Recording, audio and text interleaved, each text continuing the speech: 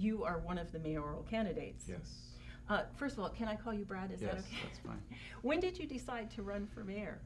Probably a year and a half ago, I began to contemplate that, and I really started to look at our community from the perspective of a person that's always lived here. And I talked to a lot of people about our town and about where we are and where we need to go. And I really felt that our community really needs, in order to push through some of the issues that we have with the economy and where we are, we need real strong leadership, somebody that's going to be willing to make hard decisions in order to make it so that we can be the community that we need to be. So in addition to not minding those hard questions, you don't mind making hard decisions either? No, see, I'm a structural engineer, and what I do on my job is I design schools and hospitals. And many times we go out to the job site and there's errors that have been either contractor error, my error, or errors of materials that we have to work with the contractor to get those fixed. And at the end of the day, it has to be right. It doesn't matter whether it costs me money, costs him money, or costs somebody else money. It has to be right because my job is to protect the public. That's my license, is all about protecting the public.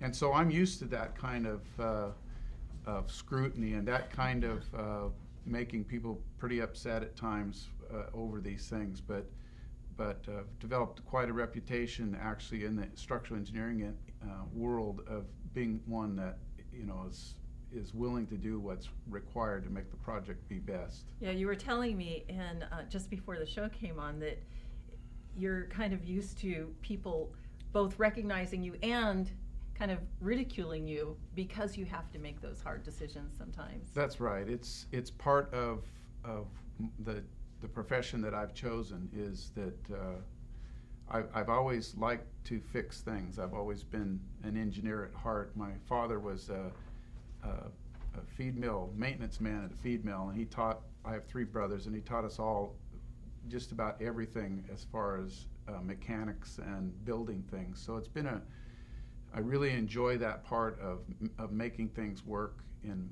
my field. I basically start with a blank piece of paper with an end goal in mind, and then we're able to put together and create what the structure looks like and how it's to be done to be able to meet the criteria that the governing agencies place on us. Now, you had mentioned your dad. You grew up here in Modesto, right? Yes, I did. And you went to, was it Mark Twain or? Franklin, Mark Twain, and then Modesto High. And then I went to Modesto Junior College and then transferred to University of Pacific to finish out my bachelor's. And I grew up on Elm Street, which is between Kansas and Martin Luther King over there on the west side. I know where that is, yeah. And it's funny, I was driving down the road the other day to my mom's house. It's been a couple years now, but I saw this little kid out there that had, his hair was messed up and his shirt was dirty and he was barefoot, and I thought, what's wrong with this guy's parents? But I thought that was me when I was growing up. So it's just part of the area, being able to run around and get dirty. Yeah, we had a great upbringing. Now, you have strong roots here in Modesto. You grew up here. You raised a family here. You now have grandchildren. How many grandchildren do you have? I have 3 grandchildren. I have 3 brothers who all live in the area, and all their kids live in the area. And my children all live in Modesto. And like you said, I have 3 grandchildren. Now, you said that you went to Modesto High. Yes. How do you feel that the high school has changed over the years since you were there? Well, Modesto High has always been, in fact, my mother went to Modesto High back in probably the 30s. But it has always been the hub school as far as the oldest school in town, and even now a lot of the advanced placement activities still occur at Modesto High School, and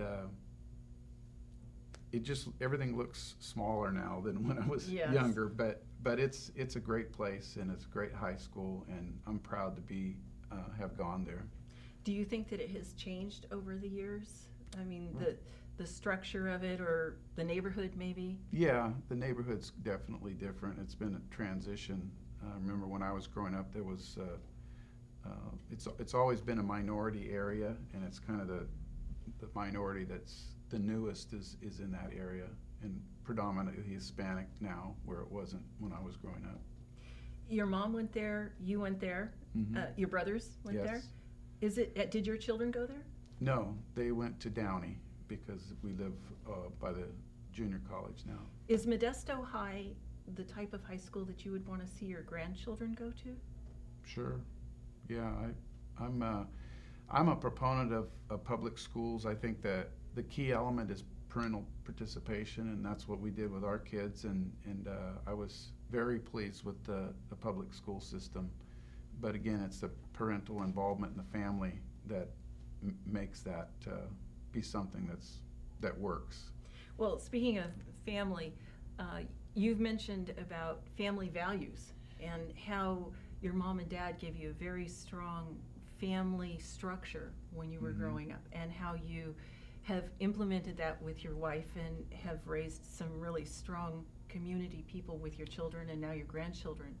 Tell me how those family values have influenced not only you in your own family, but how those values now can be transferred, if you will, to the community. Well, you know, to back up a little bit on when I began to think about running for mayor, I thought that we had this great community. We live in a great community. I love it here. My family loves it here, and a lot of people I know love it here. But we're also, you know, we're one of the best cities because of that, but also #1 on a lot of bad lists. Yeah. And so that was kind I'd of like to get off that list. Well, in my mind, I was thinking, how in the world can we be the best and the worst? So I talked to the mayor, and he and I got a group of community leaders together that were basically from 7 different spheres of influence. It was education, government, church, nonprofits, and a couple of more.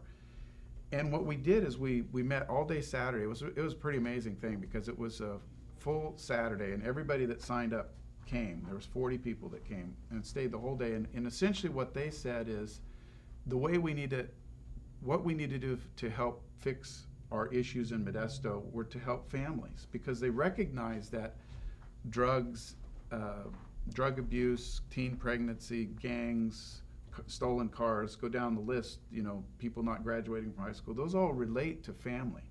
You think it all kind of comes back to the family structure? Is that what you're saying? Well, by family, I mean, I'm not talking about the traditional Leave It to Beaver family. It's okay. Whoever's in the position of the parent with the child. So that could be a single mom, could be a single dad, could be, you know, any form of a family, because that's where the values of a child get placed into their minds and their hearts. And I was reflecting a couple weeks ago about what little influence peer pressure and being out in the public school system had on my kids. What little influence that had, because we had a strong family that values and principles were built in the family, and then they were exercised out as they were out in the world. And so that's what's driven me to look at how can we help as a community? How can government provide an atmosphere so that families can flourish? And that's where these values and principles that you mentioned have come up. We're working with the Modesto City Schools. We did a pilot program this summer in Orville Wright School, and introducing values and principles and trying to get them home so that it's a family activity as opposed to just a child activity. And so we're working on new curriculum for this coming year, to incorporate family values. And the interesting thing is we're not asking the teachers to do another thing. What we're asking is for volunteers to come in and augment what the teacher does. So the teacher, because I kind of figured out that our culture has asked the school system to raise our children. It's been pretty tough on the teachers. It has been, and so Yeah. my goal is if we can relieve them of some of that pressure and let them be teachers and let volunteers from the community come in and help. And there's already a lot of great things going on. So this is not earth-shattering in one sense, but it is collectively coming together to help the community so that we can instill family values into people's lives. Well, if you have the volunteers come in to the classroom and help with the kids and teach them these values and principles, will that go one step further to give volunteers the chance to help the families within their homes? Yes, that's what we're writing is a curriculum right now that is related to health. If you eat well, sleep, and do your homework, you're probably going to do pretty well in school. What was that? Ben Franklin said that? Yes. And we're relating that, which is a very easy concept, to an abstract concept that if you, like honesty, if you're honest and you always tell the truth, your life is going to go a certain way. Tell them about your plumb line. Because you're an engineer, and when you were telling me that the other day, it was just fascinating. Doing home construction, I have plumb lines every now and then. But tell them about that. Well, the plumb line is people need to have in their lives a plumb line to be able to bounce when a decision has to be made. Should I do this or should I do that? They need a plumb line that will give them the ability to make a decision. And that's what these values and principles are. They're principles that work for you or against you. If you lie and cheat and steal, you're probably going to be in jail or go this way. If you're honest and you work diligently, you're probably going to do better in life. And so it's the principles they're going to work for you or against you, and they're like courage, honesty, savings, hard work.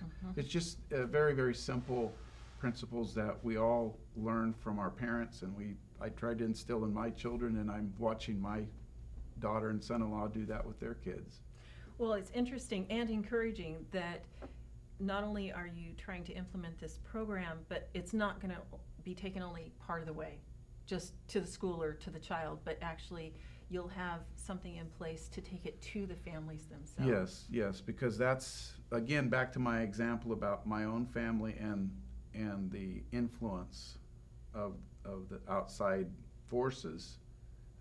That family, while it's great to spend a lot of time helping a child, but if you don't affect the family, that's where most of that decision making comes from, is from family values, whether they're good or bad.